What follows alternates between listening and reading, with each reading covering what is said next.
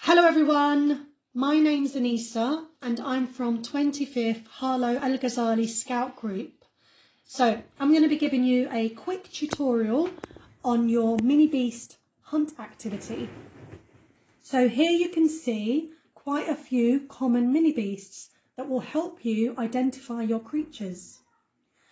So you can do this search anywhere in the wild, but don't forget to be accompanied by an adult or a group of friends if you do this away from your home.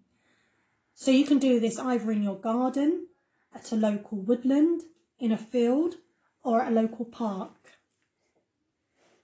Okay, so we're out in the garden, we're on the grass, and we're looking to see if we can spot any mini beasts. So Aisha, can you see any? I can see a bee over there. Okay. Look, it's over there. Oh, and there's a wasp here as well. Oh, and there's a wasp. There's a wasp there. I'm going to go to the bee stick. The bee's over there. And the bee's over here. There. And then there's a bee. Can you see the difference between a wasp and a bee? Yeah, because that would be fatter. Lots of ants. And everywhere. Lots and lots of ants. Okay, so we're going to check underneath this log. Okay, so we found a creature. What have we found? A beetle, I think. Beetle. It's run. Oh, look at that. Look there as well. Look. Oh, there's snails. Oh. Okay, so here we have an activity sheet. I can either send this to you, or you could have a plain piece of paper and you could put the columns in yourself.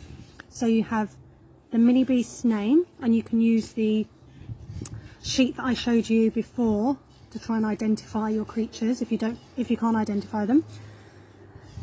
Where you found the creature, so we found the bee and the wasp on a daisy. You describe the habitat conditions. Now that's where you found the mini beast. So we found it in a warm sunny day out in the open, and it's dry. And then you can draw a picture of your mini beast as well. Thanks for watching everyone. Enjoy your mini beast hunt.